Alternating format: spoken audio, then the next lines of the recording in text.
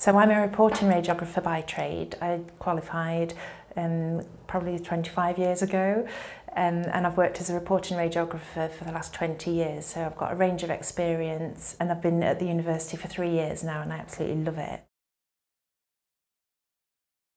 This is really teaching the tools of my trade to other people that have got a similar interest, so you're all in good company. I've absolutely loved doing the reporting throughout my career, and I've always loved sharing this information, and now I get paid for it. So I would recommend the course to students that are wanting to develop their own personal skills in their clinical areas.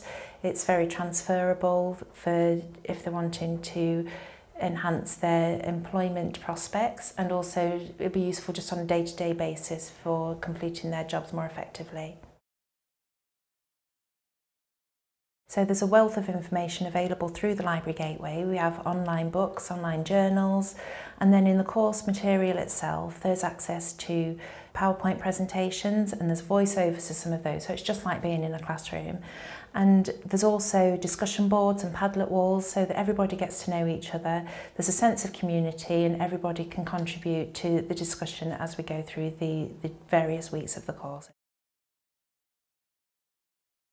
So all the facilitators that teach on the courses and that provide materials for the courses are research active. At the moment we're looking into simulation so that we can replicate as near as possible a real life experience that you would have in clinical.